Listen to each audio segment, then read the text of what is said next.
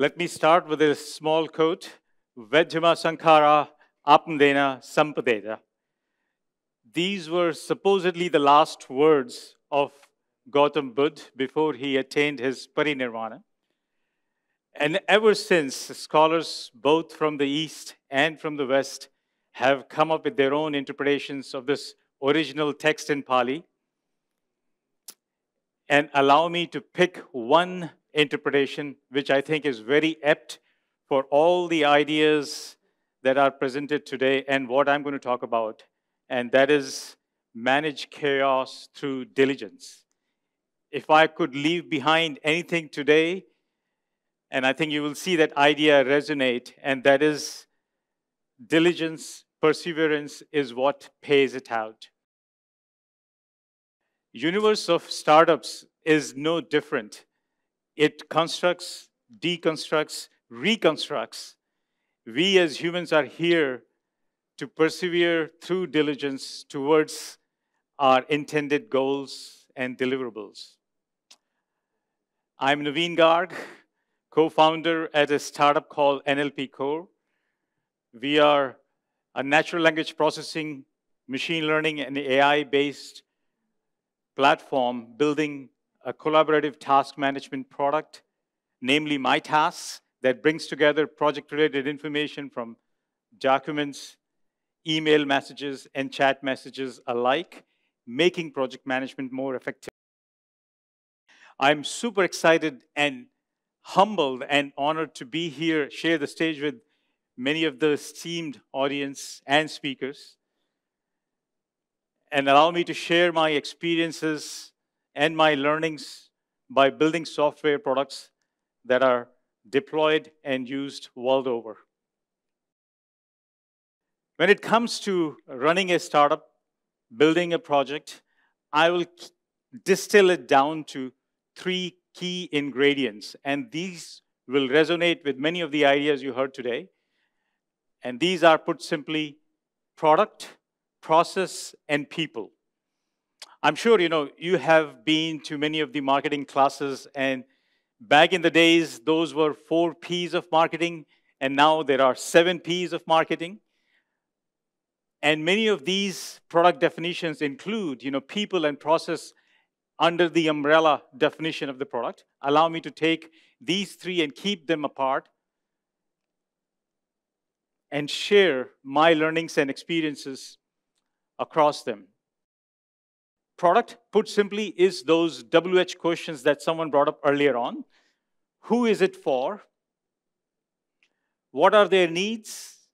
How does it, the product, serve those needs? Who would pay for it? How much would it cost? When will it be ready? And equally importantly, how does it compete in the marketplace?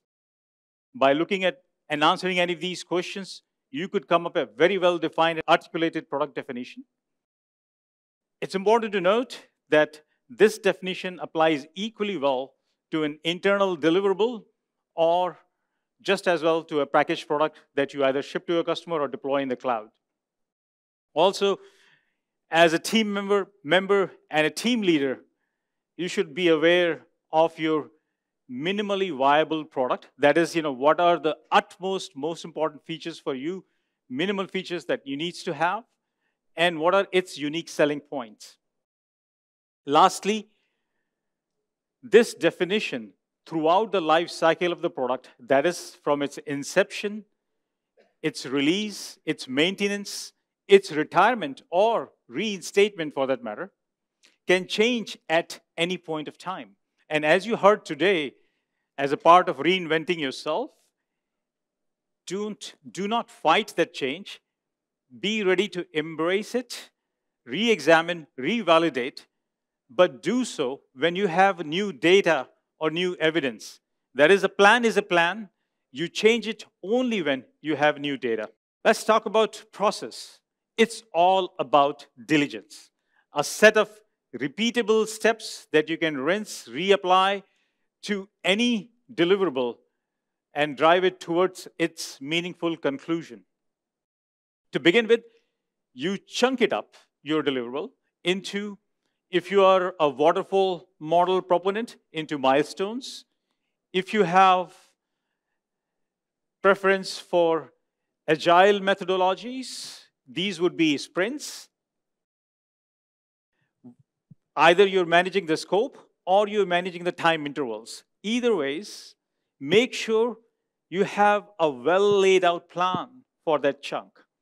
What do I mean by that? That is, if there are feature sets, make sure you actually have spec those out. You don't have to write thesis describing those features. This could be simply UI mockups. This could be storyboards. Or this could be a bullet list of items that you want to build on those features. Along with that, make sure you have a design document of how you're going to build those features. Equally important is having a test plan. Make sure your engineers, your developers are actually writing test cases as they are building the product, building those features. We have something called CI/CD, that is continual integration, continual development. What that means is not only your developers are building individual features, the entire subset of the features, that is your half-baked product, you build it continually during its implementation phase. You test this continually. And as you find bugs or code defects in this half-baked product, those become your top priority defects that must be fixed before any new line of code is written. What it does is improve overall quality of the product continually. Of course, in theory, this works great. If every software or a startup ran like that, we would have successfully shipped the products. Let me digress a bit and talk about a couple of anecdotes. Now, this will date me here. In the early 90s, Microsoft had a product called Windows 3.1, Windows for Workgroups. Bill Gates then decided to hire a team from DEC, helmed by a personality named David Cutler. I'm sure you can find it in Wikipedia these days now. We started building a new product called Cairo.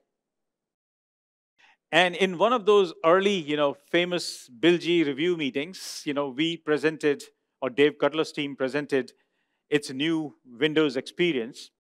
And one of the senior executives, Brad Silverberg was his name, he looked at that experience and he said, we can run with this. He took that experience, took the DOS-based Windows operating system, slapped them together. He started a new project called Chicago. If you look at the distance of Redmond, Seattle, where Microsoft is based, versus Cairo in Egypt, versus Chicago in Illinois, you can imagine the scale down of ambitions the project Chicago had and the amount of ridicule it faced from the Cairo team. But as the history would have it, that Chicago is what Windows 95 was. And I don't have to tell you what Windows 95 meant for what Microsoft is today. That's a big company. That's my past. Even for our very small startup, we have a very small technology which can parse PDF documents and extract information blocks. One of our customers took very liking to this technology, and they said, you know what? We have this challenge. We have these insurance agents, and we need to actually attract a lot more insurance policies, existing policies, or lapse policies, and generate new policies. We would love to feed our existing policies either from our own company or from our competition and generate new codes. We were able to actually convert that technology into a shipping product. This is a revenue-generating product and has attracted its own VC interest. By the way, back on the story of Cairo, unfortunately, that project never finished. That had its own sad demise. That is to say, in the project journey, you would have failures, you would have opportunities for byproducts. Be willing to entertain those digressions. Nobody has the crystal ball, but applying yourself fully, diligently, going through the process, you would arrive at meaningful conclusions. Another important part I would like to make is I have often observed and experienced many of the well articulated, well planned projects falter because of internal or external influences. Stay the course, alter the course. I'm sure if you get VC funding, you will have a number of voices telling you what to do. You would be asked to work towards unrealistic deadlines or expectations. What's happening at Twitter these days is a classic case in point. My approach always has been to be transparent, be honest, be diligent, and be bold if necessary, but always have data be your guide. What do I mean by that? Is, for example, if you have code defects in your product, make sure you know the quantity as well as severity of those defects. If you have performance or scale issues, make sure you have well-defined metric and results from test simulations that tell you where the product is today versus where it needs to be. Armed with this data, you formulate your argument, engage with the right stakeholders, and arrive at a new plan, execute upon. And that plan, you make sure you communicate to your crew, your top brass, your clients and partners. That is, you manage it bottom, top, and across.